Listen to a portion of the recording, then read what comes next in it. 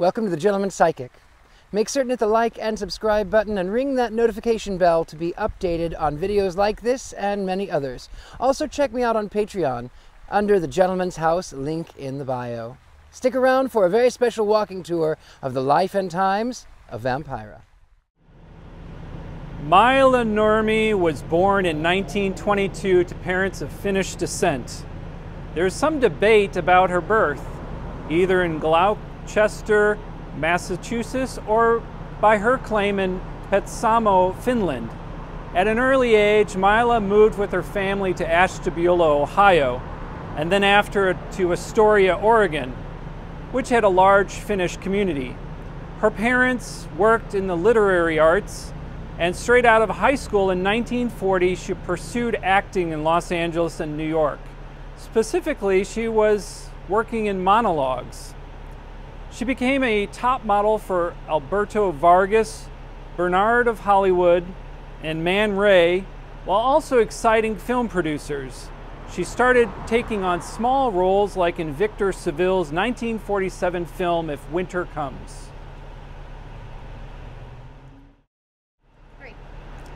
Unfortunately, in 1944, actress Mae West feared Maila was upstaging her during the play Catherine Was Great and got her fired. It seemed Maila was just too interesting for the girl next door and showboat glitz, as the high-profile actors were afraid of her side-railing their careers. She found herself left out, but all the while signifying her into a stigma of being some dark-natured seductress. Of course, the era was the post-war with the nuclear families, mom as housewives, trim lawns, and white picket fence.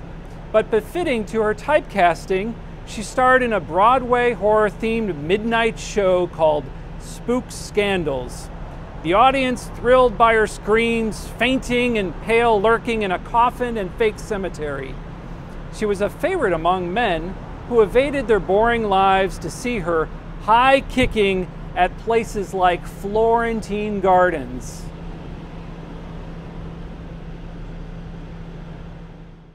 So there's this new part that was coming up in one of the films, and I was thinking, oh, hello. Well, here we are here at what was Googie's, a place where the up-and-coming actors would try to chat and see what was happening, you know, for their roles.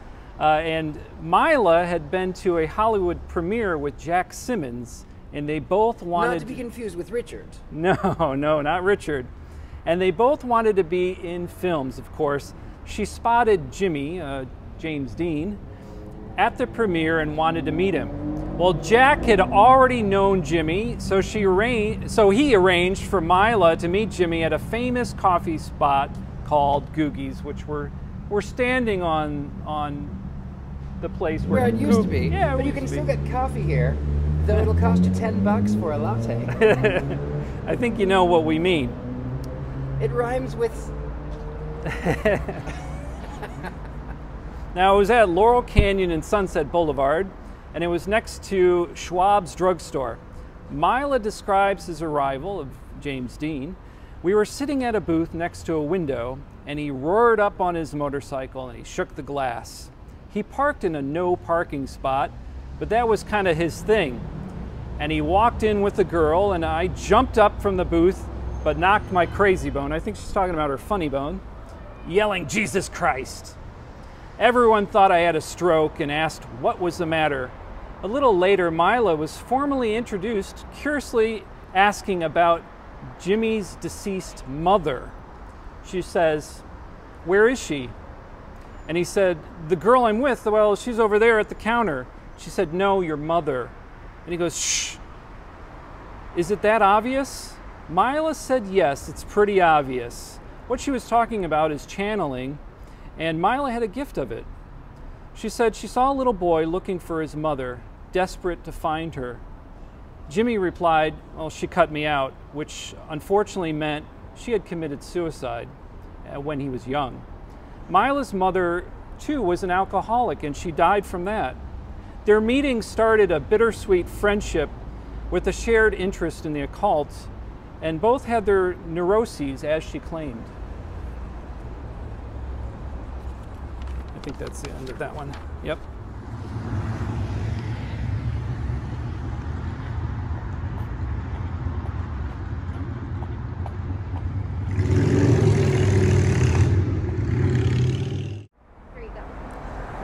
In 1953, at Lester Horton's annual Bal Carib Masquerade, a benefit for the Lester Horton Dance Theater, Maila and her husband Dean Reisner, a writer for The Outer Limits, attended wearing a costume inspired by Charles Addams' character Morticia. She wasn't called Morticia at that time, though. Maila described her choice of attire as trying to find what was appealing at the time. In the newspaper, she read the most popular show was called The Adventures of Ozzie and Harriet, a family show about an average family. Well, she thought, I could never do that. I'm appalled by such people, and even in fun, I can't do that. Her idea took form to satirize them, but then she remembered the Addams family and the character who was unnamed at the time, Morticia. She said, I made the costume by hand, wore pale green or possibly blue powder, long toenails as if in the tomb, and bound my chest. Toenails? Oh yes, She quite wore something, long right? Toenails? She I had did long not know toenails, that. and she was barefoot, from what I understand. Her persona was an instant hit, and she won first prize. And she said that it was she took the radio. That was the first prize for her. One of those in attendance was Hunt Stromberg Jr., a television producer looking to cast a horror host for Los Angeles KABC TV. By the time he saw her, he had tried to fight his way through the curious onlookers, but was left holding his glass slipper, so to speak. Yet that would not be the best of stories, and Stromberg pursued and searched for various modeling agencies before getting in touch with Rudy Gernreich, who knew of her number. Of course I know her, he said. She was the first woman in California to wear backless shoes. She was listed as a housewife. They found her in the phone book as Mrs. Dean Reisner. And here we are at the 7566. Now it's something completely different, but it was his famous dance troupe studio.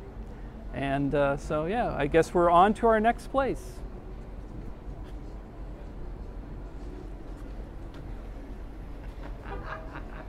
Little dancing for you, little meddling. KABC TV, original location now called Prospect Studios. The Vampire show aired from 1954 to 1955, located here. According to Maila, the Vampira name came from her husband. Outside of her re-imaging of a sexier Morticia character, partly inspired by bizarre magazine models, she also turned to early influences like the Dragon Lady, a character from the comic strip in Terry and the Pirates. From the 1950s film Sunset Boulevard, Norma Desmond. I'm ready for my close-up, Mr. Tamil. Is it Theta Theta Barbara, the original goth queen. Oh, there you go. And the evil queen from Disney's Snow White and the Seven Dwarfs. You know about that one? Yeah. All right.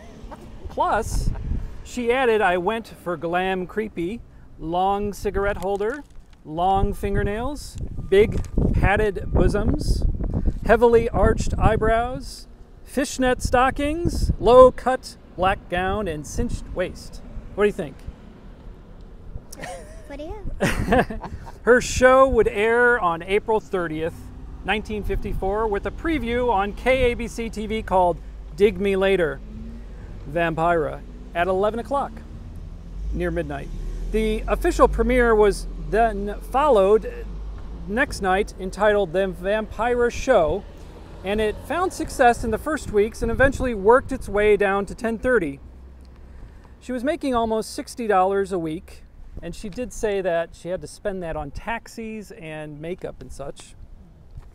Every show would begin with her gliding down a fog-covered corridor and end with her signature scream. Would you like to try that? I don't think I can match her scream. What about you? All right, we'll cover our ears for that. You can scream. Yeah, go ahead. Okay, very good. Once she got everyone's attention, as she did, she would introduce, and after that, poke fun at the film reclining seductively on a macabre Victorian couch. She loved dark puns and asked viewers to write her for epitaphs instead of autographs. A pet spider, Rollo, was also present. She was considered the original horror host. Now, at the height of her career, she ran for Nightmare of Hollywood, stating dead issues were on the ballot. Another publicized event had her cruising around for KABC's Vampira in a chauffeur-driven 1932 Packard, with the roof down and holding a black parasol. She was featured in Life magazine and had a nomination for a Los Angeles Emmy Award as Most Outstanding Female Personality. Things only looked up for Maila. And you were going to say something about that, right? One of my favorite things is seeing how a character develops. Part of the reason Vampira spoke in those slow, seductive tones was because she was taking her time reading the teleprompter. Very good. Fortunately, we don't have a teleprompter. We have Lorin. Yes, we have this piece of paper. Lorin is here. By 1955, a strange turn of events happened to Maila. KABC canceled her series, not from ratings, but from copycats and increased pressure for family-focused entertainment. Her show was picked up on a competing station for a short time, but she ended with only the rights to her character's name. Soon after, she divorced her husband and lived in a tiny apartment at 5906 Carlton Way in Hollywood, California. Of course, someone lives here now, so do not disturb them. Don't disturb. I mean, that's pretty disturbing. Don't disturb them. She was cash-strapped and had just secretly finished modeling for Maleficent, the character in the Disney feature of Sleeping Beauty. In the same year, she was attacked by an intruder in her apartment, and on another occasion, she was attacked at a hair salon by an enraged woman who burned her hair off. On September 30th, James Dean died, and ill-conceived rumors spread that Maila wished it upon him, alleging she had a black magic altar set up to curse him and a voodoo doll in his likeness, to which the tabloids happily ran with painting her as bad luck. In reality, she knew he was living a fast life and cared little of the consequences. Being blamed for his death put her in a precarious position to brush off the absurdity, a difficult feat in what was a religious conservative 1950s. She was blacklisted. Maila had the heart, though, of a warrior and came back punching, showing her bruises in a publicity photo with her police officer as if to say, "I am not this man's victim." With her head shaved, she posed for the camera. She later created a new look for women never seen before, punk before it was even named so, and attended a Halloween party as a witch with her friend Jack, who dressed as a bandaged Dean. Notably, Jack was obsessed in love with Dean, but Dean always thwarted his advances. Now back at the apartment, in 1956, Maila was living on just $13 a week with unemployment.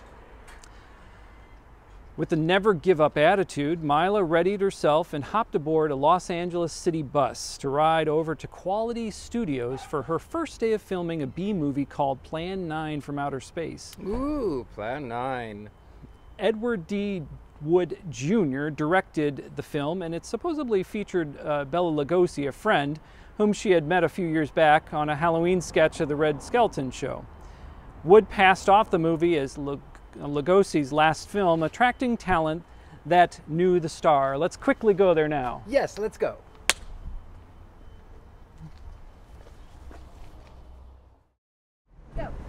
Quality Studios, that's what they called it. It's now obviously something else. It's a recording studio and bar and hotel. But It's something, all right. right in Hollywood. It must not have been very reassuring for Maila and the other cast members that did not know Bela Lugosi would not be truly present. He had already passed, and Ed Wood used stock footage from a previously unreleased film, as well as a stand-in to play the part. Annoyed by the dialogue, Maila refused to say her lines. Instead of playing Vampira, in fear of losing the rights and thereby denying payment, she played a zombie that happened to look a lot like her. The filming would only take about 2 days to complete, and they would call it a day. Interestingly, the bar now at Gold Diggers was a favorite drinking hole of Ed Wood back in the day. Part of the building housed the set of Plan 9, and the current owner claims to have found a trapdoor used in the movie.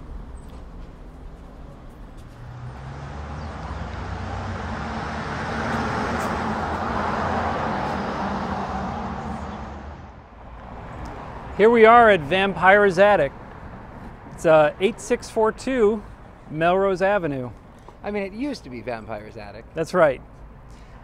But you know, this was a very hard place to find, I have to say, and we did find it.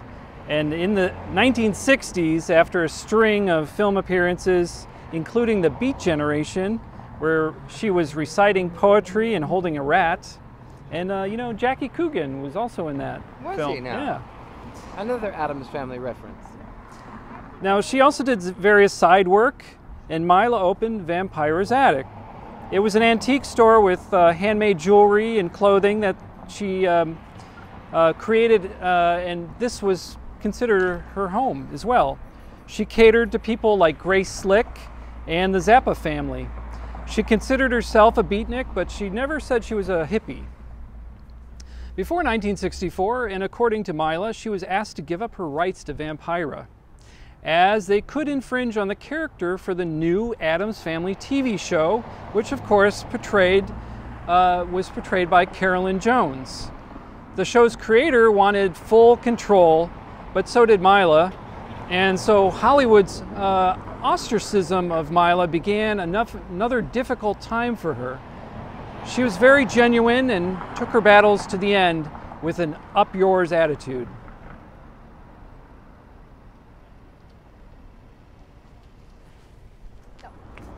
We better have our hard hats on here because that is what remains of a place called the Anti-Club at 4658 Melrose Avenue. In the early 80s, Maila was invited to partake in the punk movement, which was influential in her own right. She appeared at the Anti-Club for several macabre readings. She enjoyed this until a rowdy, then a relatively unknown group of kids called the Red Hot Chili Peppers I had some of those for lunch. disturbed her with their antics, such as loud noises. And she left to never do that again. Now, around the same time, Maila was asked by KHJ-TV to bring back Vampira for television and work closely with the producers. She even was going to get an executive producer credit. Still, unknowing to her, they selected a comedic actress, Cassandra Peterson, without her knowledge and sat both down in a room to meet. Maila disagreed with the show's outcome and still miffed that they did not hire the African-American actress Lola Falana to play Vampira, left for creative differences. The show was halted and it changed its name to Elvira's Movie Macabre, with Peterson as host. Maila sued, seeing many similarities to her character, but the court ruled that likeness means actual representation of another person's appearance and not simply close resemblance. Peterson said Elvira is nothing like Vampira aside from the black dress and hair, while Maila saw Vampira's persona in her, including dialogue and jokes. Needless to say, the two did not speak after, and Maila struggled financially while Elvira took off. Here we are at Vinyl Fetish, or once was, Vinyl Fetish. Now it's a record store behind us. Maila was a favorite among punks that leaned towards death rock. She collaborated with the Misfits and was in a band called Satan's Cheerleaders. Yay! You were in that band, weren't you? I am that band. Now, a record store called Vinyl Fetish was the prime location to hang out. And she continued appearing in various film pieces, but in this time frame, it was movies like the punk rock musical Population. The director remembers seeing a wild lady living out in the back of a shed. In 1994, with renewed popularity, Vampira, as Tim Burton released Ed Wood. What I mean is that Tim Burton had just come out with Ed Wood, and people were really flocking to Vampira again. Lisa Marie played the role of Vampira, and interviews reignited Maila's charm and helped bring to light her innovative and influential spirit.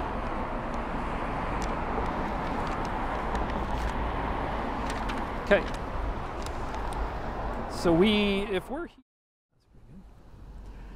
here we are at Maila's last residence, 1570 North Serrano Avenue. It's an apartment complex here. It's in 2001, Maila, with help from fans, was running her own Vampira's Attic website and sold autographed memorabilia along with original art. She was content living simply, much like a beatnik. But on January 10th, 2008, Maila died of natural causes at the age of 85.